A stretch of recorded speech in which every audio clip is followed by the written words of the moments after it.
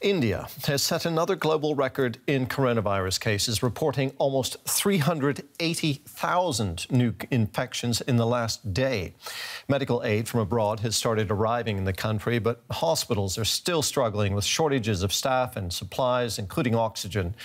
India's healthcare system is so overwhelmed that many patients are being turned away. A COVID-19 ward in a hospital in Delhi. This hospital, like so many, full to overflowing. Medical staff stretched to the limit, some falling ill with the disease themselves. One reality in India's coronavirus emergency. And here's another. A woman receives oxygen outside a Sikh temple. She's not alone. There's no room for these people in Delhi's emergency wards. Relatives are left to cope with severely ill patients by themselves. One woman describes her mother's situation. It's been 1 week. She's having constant fever, and now she is not even able to breathe. So the oxygen saturation was 80 till yesterday. In the night it became 60, and now it is 40. A long line outside a Delhi gas supplier. People doing what they can to save their loved ones. Some get the oxygen they need, but there isn't enough to go round. They're saying go home, and if someone is dying there, then let them.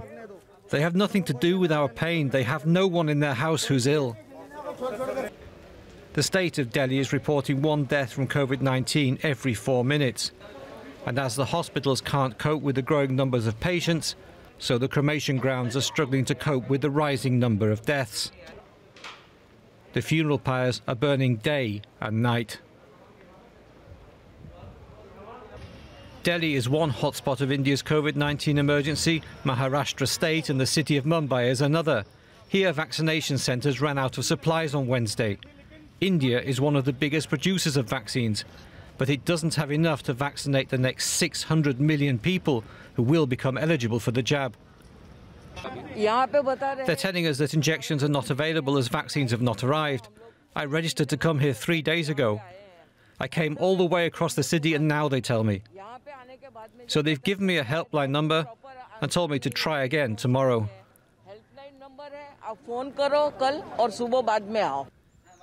Amid the frustration and suffering, a 105-year-old man and his 95-year-old wife have survived a COVID-19 infection.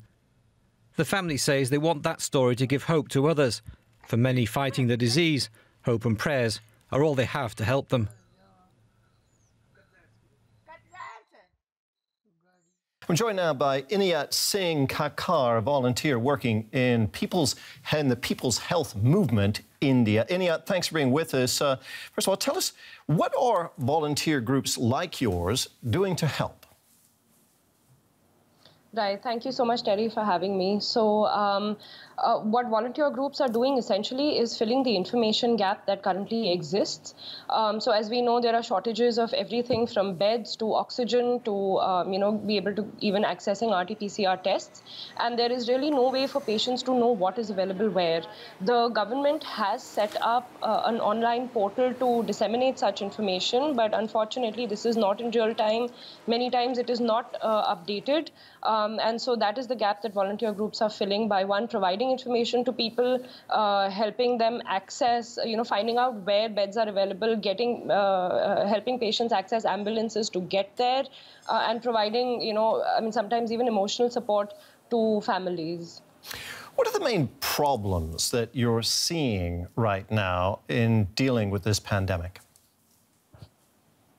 I think the biggest problems that we're seeing right now is the shortages of medical care. I mean, unfortunately, there's been very little foresight in preparing for the pandemic. And as a result, we don't have enough hospitals, we don't have enough beds, we don't have enough oxygen, we don't have enough medicines. And now it is an unfortunate reality that there are people who resort to black marketing to profit from even disasters and human suffering like this. So we are seeing a lot of black marketing of oxygen and medicines, which is leading again to shortages, of essential supplies. So the biggest challenges are not being able to, and even for people at home, there are so many patients who haven't been able to even reach hospitals, and their stories remain largely untold currently. So being able to access even telemedicine, teleconsultations online is a big problem. problem. Now, this is a desperate situation, of course. What kind of emotional toll is this taking on you and your fellow volunteers? I mean, you know, India has never really stressed on psychosocial care. That's really not something that we have ever focused on, you know, for decades. And therefore, there's no support for volunteers who are dealing with patients. A lot of the volunteers are young. They have not done this kind of casework before. And, you know, they have patients who have died on them, patients they've been trying to help. Patients have died just as they've reached the hospital in waiting areas at home.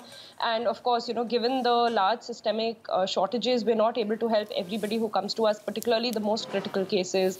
And seeing people die, having to emotionally support families and feeling like you know, like you couldn't do enough, I think is very, very distressing at the moment. And it is leading to a sense of helplessness and fear about the current situation.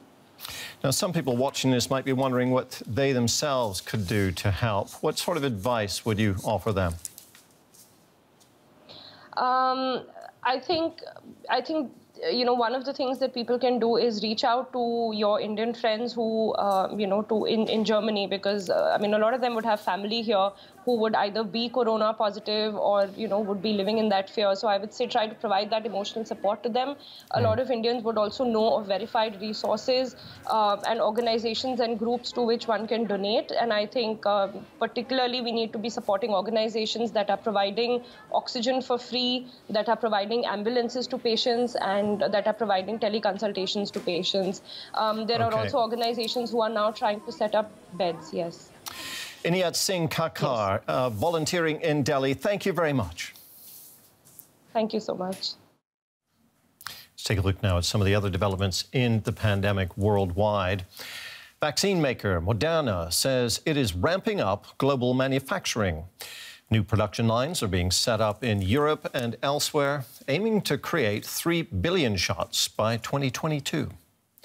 The EU has accused Beijing and Moscow of state-sponsored disinformation campaigns against Western-developed COVID-19 vaccines while promoting their own.